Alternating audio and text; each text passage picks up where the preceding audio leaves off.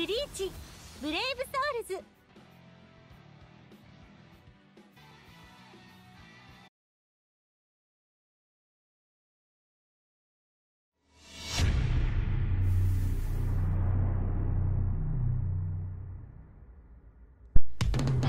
舐められては困るな。波動の球児黒棺。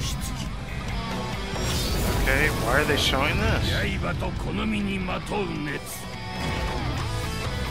お主を消し飛ばすまで静まりはせぬ。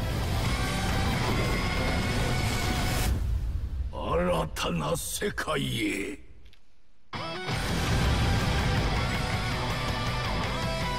私には全て見えているぞ。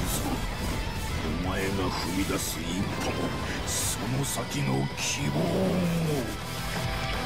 Bleach, Brave Souls.